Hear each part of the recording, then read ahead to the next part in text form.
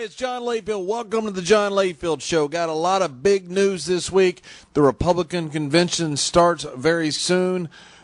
News will be coming out of that. The Democrats will be going after them. It's a time of fundraising. A lot of things going on in politics. Nothing going on as far as governing the country. Congress is on a 5-week break. President Obama is running for re-election. Governor Romney is bashing President Obama. Nothing's getting done, period. And the vitriol to me is despicable. LayfieldReport.com, sponsor the show. Go on there. You can sign up for the newsletter, get all of your news, all of these stories that I'll talk about on LayfieldReport.com. Get the news in your email every morning by signing up for the newsletter, or just click on throughout the day. Constantly updated. The vitriol. Here's what I put out on Twitter this week. At JC Layfield is my Twitter account if you want to follow it. At Twitter this week, I put out the fact that what Hank Williams Jr. said about President Obama, I think, was reprehensible. And most people agreed. You got two problems. One, people say, well, that's just free speech. Okay, we'll talk about that in just a minute. And the other is the typical childish reaction of, wait a minute, what about what they're saying about the GOP? Right. See, that's the problem. You had this MSNBC host that came out this past week and used the N-word while talking. Now, he is a black guy, talking about what Romney is trying to do to President Obama. That he's trying to, and he used the N-word. I'd have stopped the show, and I would have fired the guy immediately.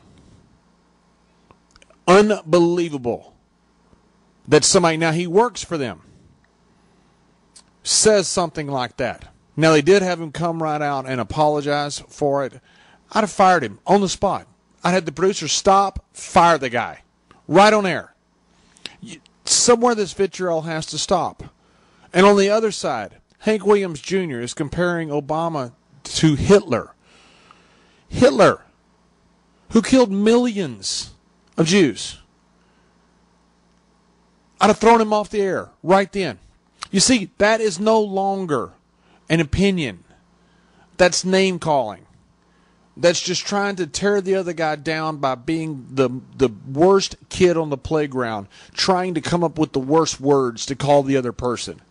There's no point in that whatsoever. If you disagree with President Obama, talk about the fact you disagree with him. If you think he's a bad president, say he's being a bad president. Neil Ferguson had the cover of Newsweek this week. Neil, a professor at Harvard, sat with Neil about a year ago at a dinner out in Colorado. Very charming individual from Scotland. Great speaker. He's been a very good author, book writer, and writer in general. And now he's being vilified for what he says about President Obama. However, he's going after Obama's record. Big difference. I think you should be able to go after Mitt Romney's record. I think when Robert Gibbs sits up there, now the tons of spin obviously from this guy, that's his job. But when he sits up there representing the White House and says, Governor Romney is going to be redoing tax policy. Don't you think we have a right to know what's in his tax records? Whether he's hiding something or not? You see, that's not throwing darts at somebody, their character, calling them names just for shock value. That's a matter of open debate that's going on. This congressman down in the South that has this stupid rape comment. This guy Aiken. You got to be kidding me. Now, I'm going to defend Joe Biden. And this is unbelievable. I cannot believe I'm defending Joe Biden. I think Joe Biden and Sarah Palin could have a spelling contest. I mean, get up to about cat or something before they'd probably start missing words. But Joe Biden is known for gas. And when you